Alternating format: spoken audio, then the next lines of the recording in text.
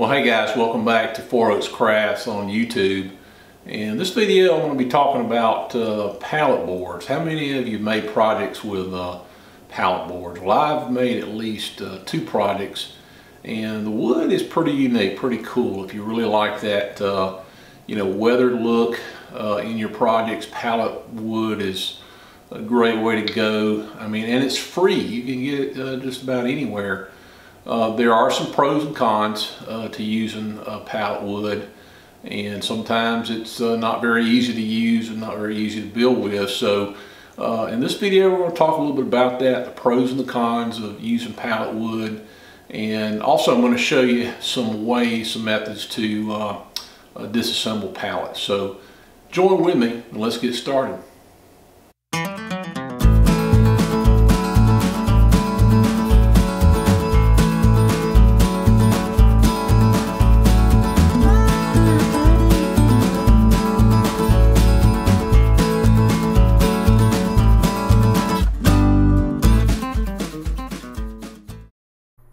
Well, hello guys, and welcome back to Four Oaks Crafts. And today we're going to be talking about pallet boards, the benefits, and we're going to talk about some of the projects that you can make with pallet boards.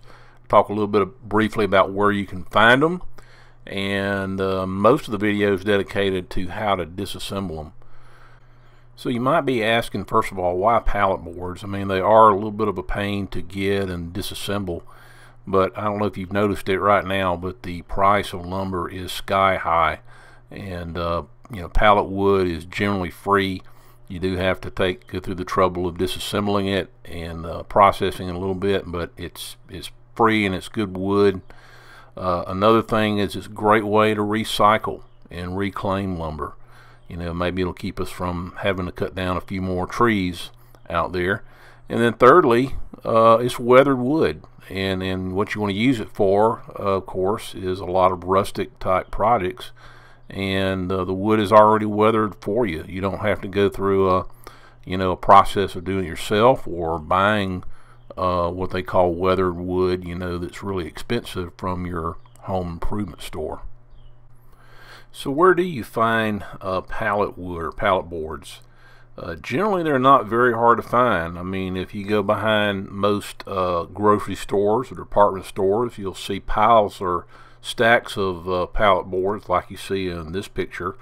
But I would caution you, don't just assume that those pallets are free. Make sure you check with the store owner, and make sure you got permission to get those from the store owner.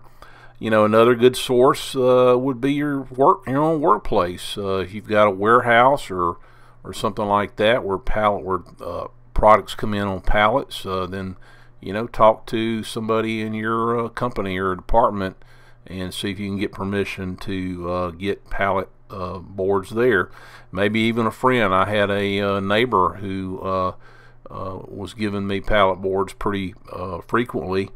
And the other thing I would advise is to look for clean pallets. I generally would probably stay away from pallets, say from a chemical company or something like that. I try to look for ones that are heat treated and not chemical treated, and usually they do have a stamp on there that will tell you how the boards were treated. So check it out, and you will find pallet boards all over the place. Just remember to get permission to get those. Okay, let's briefly talk about some of the projects you can make, and I will these are some of the projects that I've made, and I'll leave links in the description field to the tutorials and the plans. But what you see in the picture here is one of the first projects that I made. It's a mail organizer and a key holder, and I made that for my daughter and her college roommates. The next one you see in the photo is a dog dish stand that we made for my daughter's beagle named Chevy, and of course it's real easy to make, and you can have one dish for food and one dish for holding water. And the third project that was really fun to make is the bottle opener, and real easy to make, and you can put these anywhere, mount them on your wall or you know, on your kitchen top or wherever you want to put them. But just a really fun project to make. Again, I'll leave links to the tutorials and plans in the description below. Alright, now we're going to move into sort of the meat and potatoes of this video, and that is how do you disassemble pallets. And first I want to cover some of the safety gear that I like to wear. Of course, gloves are very important because you're handling wood that likes to splinter easily, and you can easily get splinters in your hand. The other thing, of course, would be safety glasses, and then some hearing protection, and of course it's always good to have a dust mask. So just keep these items in mind as you're disassembling these boards. Hey, another thing to think about with these pallet boards is be careful lifting them. They can get kind of heavy, and in this clip here I'm showing you kind of an easy little trick that you can use where you can just simply walk the pallet board along. You don't have to really pick it up and strain yourself. So be careful lifting these and handling them. Okay, so there's a few ways you can take these pallets apart. A lot of times when you just try to pry these ends apart here, you're going to end up splitting the ends. Now a lot of people like to preserve these ends because they like these you know, nail holes. So there's one way we can do that. I'm going to show you a couple of ways. We can pry these ends up just a little bit to get a blade and use a saw called a sawzall, and we'll take the blade with the sawzall and come between this gap, and we'll just simply cut these nails using the right kind of blade. We'll cut these nails off, and that way you can disconnect these boards from the pallet here and preserve these nail holes. Now the other way, if you don't really need to preserve the ends here, I just drew a line all the way along here, and we'll come back along these lines with a saber saw, or you could use a handheld circular saw and then just simply cut, and that's probably a little bit easier. So first I'm going to show you just how to do this. If you don't want to preserve those ends with the nail holes, I just use a regular saber saw, and you could use a circular saw, but I prefer to use the saber saw, and it does this job pretty easily. So just follow the line there that you've got drawn, and it's pretty easy work.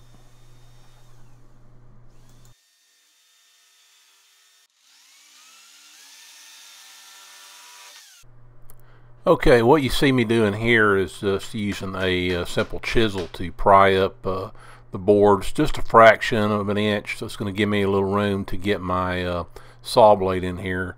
And I'm going to be using something called a sawzall, which is like a heavy-duty jigsaw, if you will, and I'm going to be using a blade that is specially made, you know, for metal, so it can go through these nails pretty easily.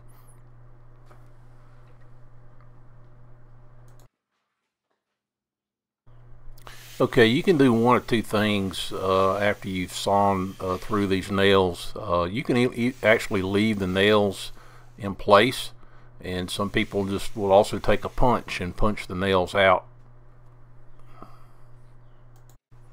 Okay, once you cut the boards loose on the ends of the pallets, you still got that middle board that you've got to contend with, so you've got to pry the boards off of it. And I like to just grab a good sized crowbar, like the yellow one I'm using here. It's fairly long. It's going to give you some good leverage.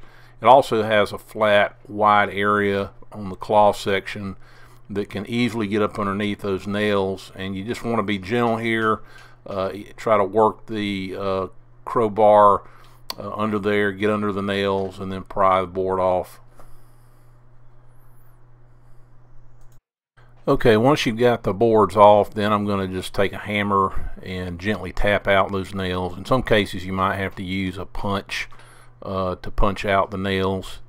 One thing that you do want to be careful and be thinking about is where do you put the boards as you're taking all these apart. You definitely don't want to just leave it on the floor with the nails sticking up to where you can turn around and step on a nail. So just be careful there, watch what you're doing, think about what you're doing.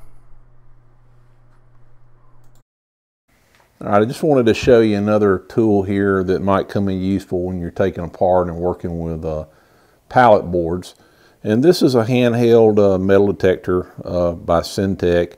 And I got this, a friend of mine gave this to me because I use it for my metal detecting hobby. And this is used once you located something in the ground with your metal detector, use it to wave over the point and kind of get a little bit closer to what you're trying to find in the dirt or in the hole. But also found another use for it. And so, you know, for pallet boards, you're trying to locate nails, metal, so you don't cut into them with a saw. They come in pretty handy, so you can take it out here and use it on other places with the board. And so, hey, just another safe way to do this and not get your saw caught up in any metal or nails. Okay, once I got my boards taken apart, I like to just look at them and kind of sort them out. You know, put the best ones that are straight and put those in a pile. Maybe go back with my little hand metal detector and mark the places where nails are so that I don't cut into those areas. But don't get too tied up in, you know, having perfect boards. I mean, these are going to be used for rustic projects, so they don't have to be perfect. So I wanted to share just a few challenges with working with pallet boards, and you can see in these photos they are a very brittle wood, and you know, they've been weathered, they've been sitting out in the sun, and so it's easy for them to crack. This can happen when you're disassembling them. It can happen when you're nailing nails in them. So I would recommend, you know, drilling pilot holes for nails and screws, and I've had pretty good luck with nail guns as well. But you just got to be patient with them and realize that they do crack like this. They also, you know, a lot of times they're warped and not straight like lumber that you would buy from the store. So again, just be patient with them. And I just want to end this video on a safety note, just re-emphasize that you need to be real careful with these boards as you run them through a table saw or a miter saw. And just be aware, you know, hopefully you've gotten all the metal out and all the nails out. And I'd recommend looking at maybe getting a handheld metal detector just so you can kind of verify that there's no metal in the area that you're going to be cutting. Because if you do hit some of these spots, you know, you could run into some possible safety hazards, but you could also end up ruining your blade. Well, hey, I hope you enjoyed this video and got something out of it and learned a little bit about pallet boards and some new things. Hey, go to the comments field and let me know what you think about this. What do you like about pallet boards? Maybe share what kind of projects you built with them and what you don't like about them. If you got a minute, go down to the corner there and hit that subscribe button. I appreciate it. And thanks for watching.